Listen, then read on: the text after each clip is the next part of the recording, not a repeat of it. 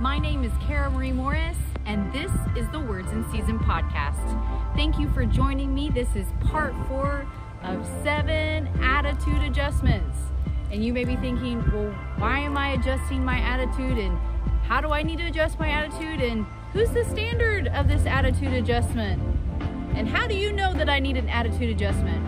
Well, I am just looking at the 7 churches in Asia and the things that Jesus said to them, He is saying to us today. He is saying to me today, and I can look at the Word of God as the standard, and I can see if there are things that I have led in my life, that I'm tolerating, that I'm doing, that don't look like His Word, then I know that I need an attitude adjustment. So let's go to our foundational scripture for this series, Ephesians 4, starting in verse 22. It says, "You were taught with regard to your former way of life, to put off the old self, which is being corrupted by deceitful desires, to be made new in the attitude of your minds, and to put on the new self, created to be like God in true righteousness and holiness."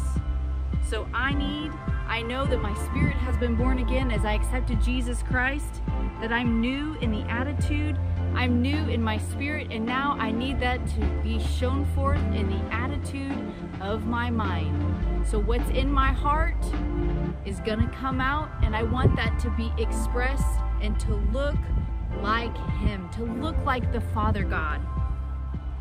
So this week we are looking at part 4, looking at the Church of Thyatira. So thank you for watching the Words in Season podcast. Remember, you can find more episodes on Anchor FM, Spotify, on Apple Podcasts, on Instagram, Facebook, and YouTube. And remember that every time that you tune in, that Jesus has a word in season for you. In spring and fall, in morning, noon, and evening, you're there through it all when life's got.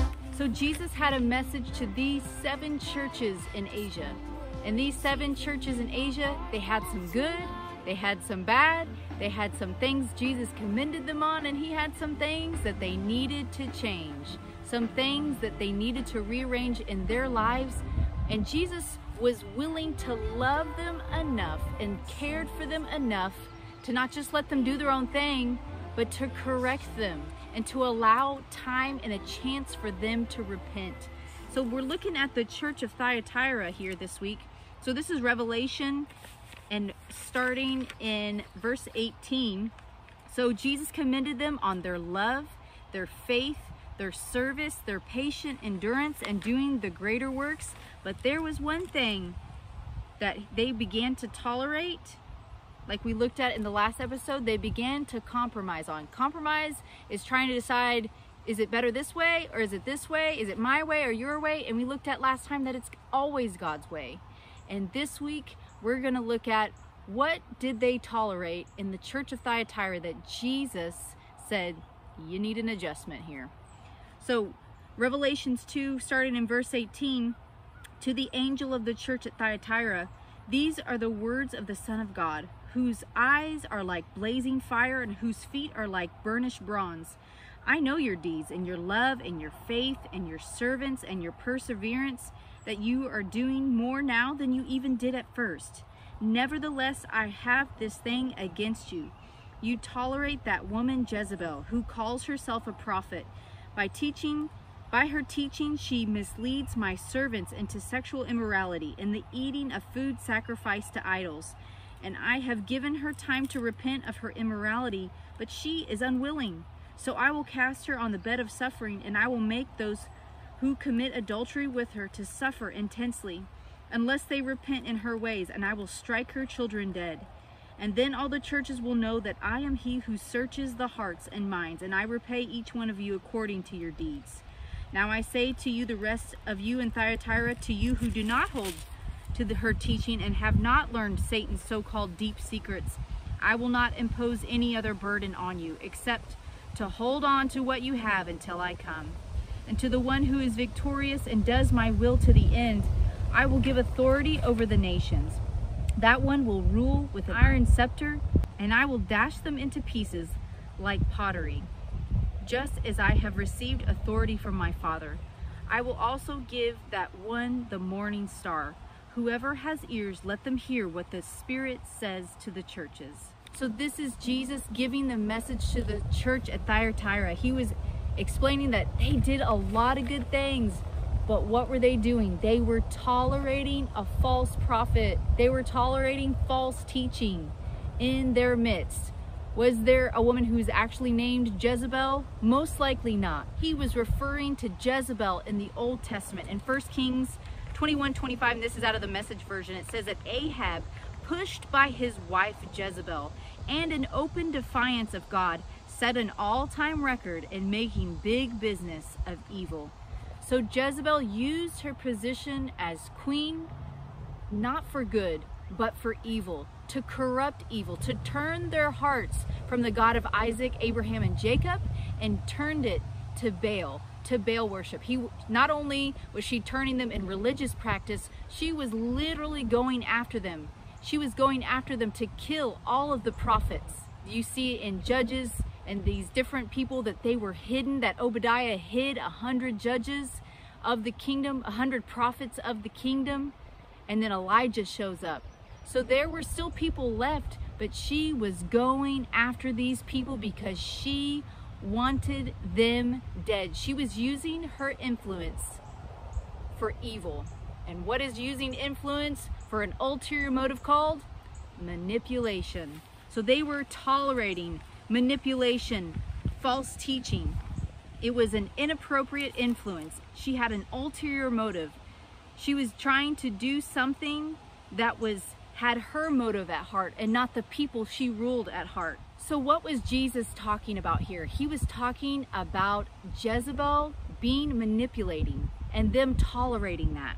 So what is manipulation? Manipulation is an inappropriate influence, having an ulterior motive, doing something nice for something to get something back or to be seen a certain way, constantly nagging, and even people-pleasing is a type of manipulation to have them see you in a certain light or to try to get them to do something that you want them to do, rather than just being honest and open and using real communication, but using manipulation to try to get your own way. So an example I want to use today to talk about manipulation, the story begins in Judges chapter 13. Judges chapter 13 and verse 3. The angel of the Lord appeared to Manoah and said, "You are barren and childless, but you are going to become pregnant and give birth to a son. And now see to it that you drink no wine or other fermented drink, and that you do not eat anything unclean. And you will become pregnant and have a son whose head will never be touched by a razor, because the boy will also be a Nazirite, dedicated to God from the womb. And he will take the lead in delivering Israel from the hands of the Philistines." So who is this person? We find out in Judges 16. We find out the story continues with Samson. So Samson, he was called of God, he was anointed by God, but he began to tolerate things in his life that should have never been there. One day Samson went to Gaza, where he saw a prostitute, and he went in to spend the night with her. And the people of Gaza said, "Samson is here." So they surrounded the place and lay in wait for him all night at the city gate. And they made no move during the night. And he said, "At dawn we'll kill him." But Samson lay there only until midnight, and he got up and took the doors of the city gate together with the two posts, and he tore them loose, and the bar and all. And he lifted it to his shoulders, and he carried them to the top of the hill that faces Hebron. And sometime later he fell in love with a woman in the valley of Sorek, whose name was Delilah. And the rulers of the Philistines went to her and said, "See if you can lure him, manipulate him, use your inappropriate influence on him to show him the secret of his great strength, so that we can overpower him, so that we may tie him up and subdue him. And each one of us will give you 1,100 shekels of silver." So Delilah said to Samson, "Tell me the secret of your great strength and how you can be tied up and subdued." And Samson answered her, "If anyone ties me with 7 fresh bowstrings that have not been dried, I will become weak as any other man." So then the rulers of the Philistines brought her 7 fresh bowstrings, so that not one of them had been dried, and she tied them to him. And with men hidden in the room, she called on to him and said, Samson, the Philistines are upon you. But he snapped the bowstrings as easily as a piece of string snaps when it comes close to a flame. So the secret of his strength was not discovered. Then Delilah said to Samson, you have made a fool of me and you've lied to me. Come now and tell me how you can be tied. And he said, if anyone ties me securely with new ropes that have never been used, I'll become weak as any other man. So she did that. And Delilah again said, you're making a fool of me. I can't believe you lied to me because it didn't work. So then he told her, braid my hair in a loom. If you put my hair in a loom, then I'll become weak. And again, she did it again. Samson was in an inappropriate relationship, so he was not able to see that she was nagging and manipulating to get her own way for her own gain. When we're in a place we shouldn't be, where we're in a place where the voice of the Lord, he never stops talking, but it's just become so dim because maybe we've distanced ourselves, or we stay distracted, or we stay in a place where we shouldn't be. Then it's easy to be manipulated by the voices of culture, the voices of the world, the voices that try to come against you, that tell you that you are a blood-bought child of God. And that manipulation tries to creep into your life and tell you who you are, and tries to mold you into something that God has not ordained you to be. Samson here in this story was ordained to deliver Israel from the Philistines, but because he decided that he was going to do his own thing, he tolerated something that should never have been tolerated in his life. Just like the church of Thyatira tolerated false teaching, a false prophet and a prophetess in their midst. And so they began to fall.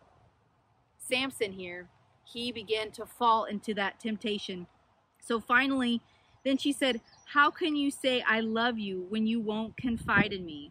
Manipulation, right there. Right there. When you won't confide in me. This third time you have made a fool of me, and you haven't told me of your secret great strength. With such nagging, she prodded him day after day, until he was sick to death of it. So he told her everything. No razor has ever been used on my head, he said, because I have been a Nazirite, dedicated to God from my mother's womb. If my head were shaved, my strength would leave me, and I would become weak as any other man. And when Delilah saw that he had told her everything, told her the truth, she set the plan in motion all over again. And the story of Samson goes that they came, they attacked, they captured him, and he lived in captivity. They blinded him, and for many years he was weak and he was a slave. And then as the story, because God does what God does, he redeems the time, he redeems even the things that we mess up. That Samson was in a place where the Philistines, and he actually killed people more at his death than he did in his lifetime. That's what it records in the book of Judges. But he never had to go through that had he not tolerated the inappropriate influence, the manipulation of a woman who he had never let in his life. So here, looking at the church of Thyatira and the message that Jesus has for that church, Jesus wasn't saying it's a physical woman that is always going to be behind the spirit of manipulation, behind inappropriate influence. It's not just about women, but what it's about the darkness being exposed. So how can I change? I can't change you. I can't change anyone else around me. Who I can change is me. I can change my heart motives. I can change the way I'm speaking. I can change the way I talk to my boss, my coworkers, my pastor. Whenever there's someone that's receiving a prize or an accolade, I don't treat them any differently. Of course, we still honor people. That's a whole nother subject. But we do not treat people any different, whether they have money, they don't have money, they have a title, they don't have a title. We treat people with the love of God.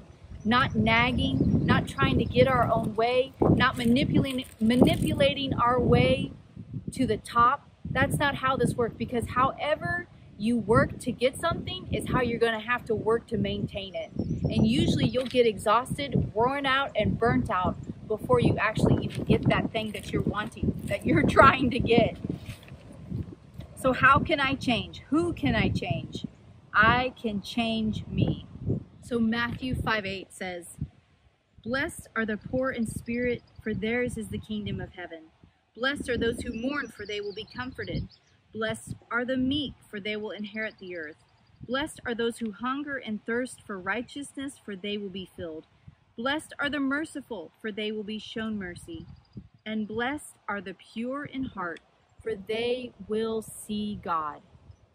When we ask God to purify our hearts, to say, God, you take those wrong actions, those wrong motives, those wrong attitudes, because I want to have an attitude towards others, towards circumstances, towards situations, the way that you do. I know that there are things that you have been called to, that I have been called to, that they seem impossible, but the way to get there is not to try to make it happen yourself, to try to manipulate your way through there, to try to nag and nag and nag. No, the way to do it is to give it to God, to change your attitude and to make sure that your heart motive is pure. So the word in season this week is looking at Samson. He tolerated a woman, an influence in his life, just like the church of Thyatira. They were influenced and they allowed a false prophet, a false teaching, a manipulation in their life, just like and King Ahab allowed Jezebel to influence him to bring evil on the land. Samson allowed that, and he was sleeping with a woman who was not his wife. He isolated himself from his people, from his community, and he forgot the call of God that was on his life from before he was born. And it is the same with us as a New Testament believer, staying in the place where God has for us, staying in the community, the church, the body of believers. The devil wants to isolate us, but God wants us to stay in community as a safeguard, to remember, to be reminded of the word of God, to have people in our life to teach us, to encourage us, to correct us. And he also wants us to remember the call of God on our life from before we were born. And you think, well, my parents weren't even Christians, and so how was I called before I was born? Let's go to Ephesians 1. Ephesians 1 and verse 4. "For he chose us in him before the creation of the world to be holy and blameless in his sight. In love he predestined us for adoption to sonship through Jesus Christ in accordance with his pleasure and will. And he freely gave us in the one that he loves." So before the creation of the world, he created us blameless and to be holy in his sight. He wanted to adopt us before anything else in the world ever happened. He called you before the foundation of the world, and he said that he wanted you. So just like Samson was dedicated, that he was set apart, we have been dedicated and set apart. There was a plan in motion, but still Samson had to do something. What did he have to do? He had to not tolerate what God didn't tolerate. And then he would have fulfilled the plan and purpose in a better way, where he didn't have to be a slave, where he didn't have to have his eyes gouged out, where he could have been more effective. But he tolerated manipulation in his life. He tolerated sin. He got isolated from his community. And he allowed sin in his life, which did nothing but steal from the call of God that was upon him, the anointing of God that was upon him. So the word in season this week is to have a pure heart, like we looked at in Matthew 5:8. Have a pure heart. I can't change anyone else. I can't change your motives. I can't change their motives. I can't change my family's motives, my boss's motives, my work's motives. I can't do any of that, but I can change mine. I can make sure that my heart is pure towards God, towards people, towards myself.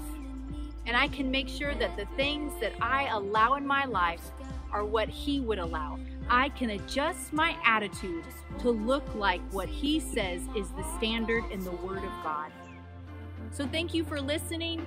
Thank you for watching episode 4 of 7 Attitude Adjustments. Feel free to share this on your social media. And remember that every time that you tune in, that Jesus has a word in season for you.